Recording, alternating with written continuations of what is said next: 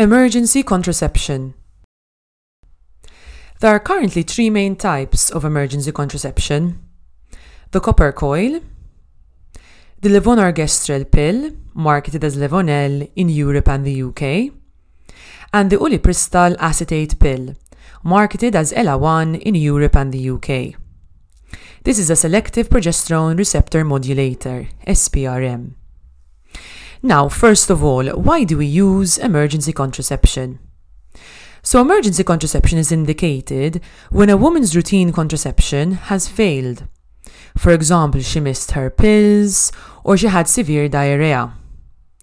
Or when unprotected sexual intercourse, UPSI in short, has occurred.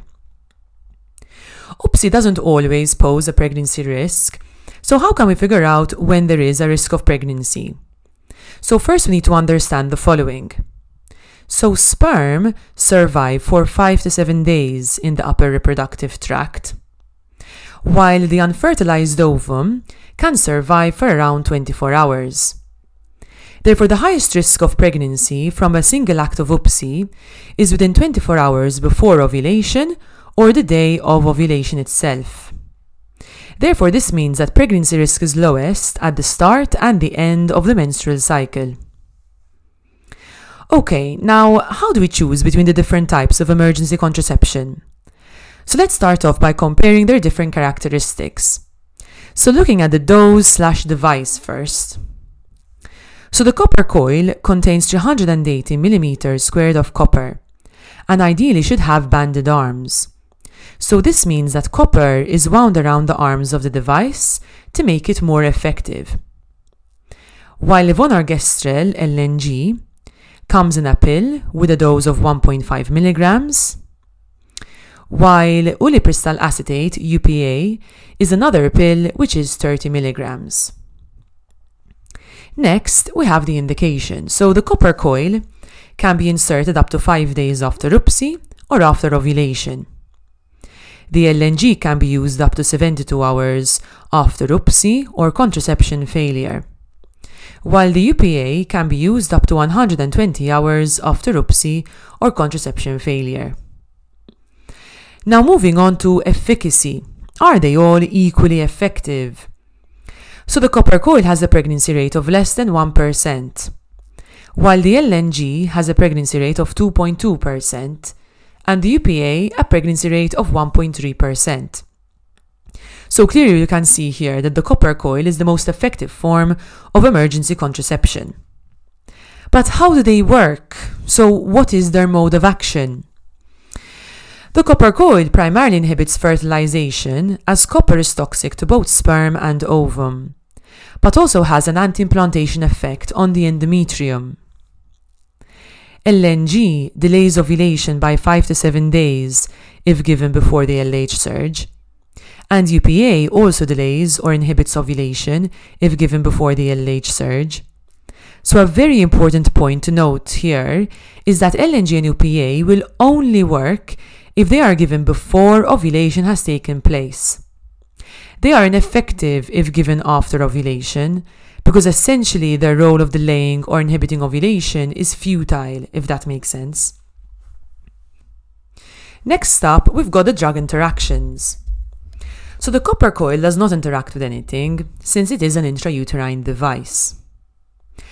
Liver enzyme-inducing drugs may reduce the efficacy of LNG, and this effect persists for 28 days after. UPA also interacts with liver enzyme-inducing drugs, and drugs which increase gastric pH, such as PPIs and antacids. UPA also interacts with progestogen-containing contraception. Therefore, these women should use extra precautions, such as condoms, for a total of 9 days after taking the UPA emergency contraception pill. Now let's take a look at the contraindications. There are very few contraindications for the copper coil. However, to get a detailed understanding, best to take a look at my video on intrauterine contraception.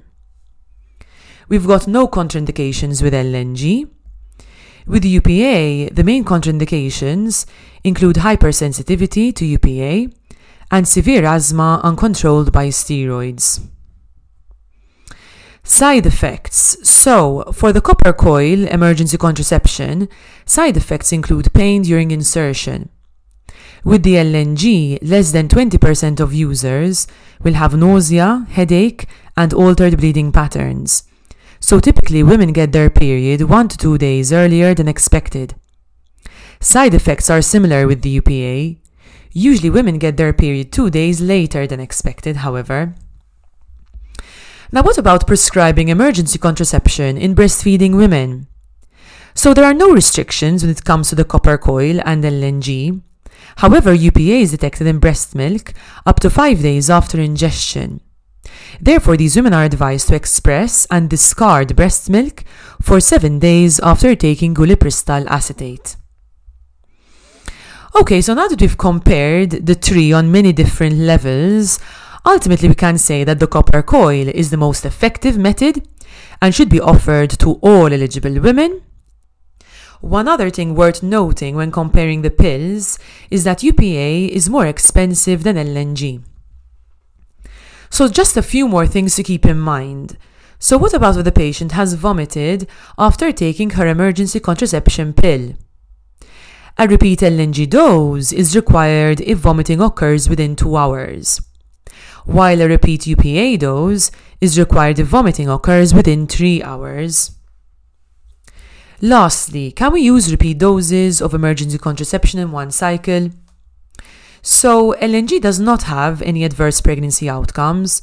Therefore, if further episodes of UPSI occur, a repeat LNG dose can be given. On the other hand, there is limited data about safety in pregnancy with UPA.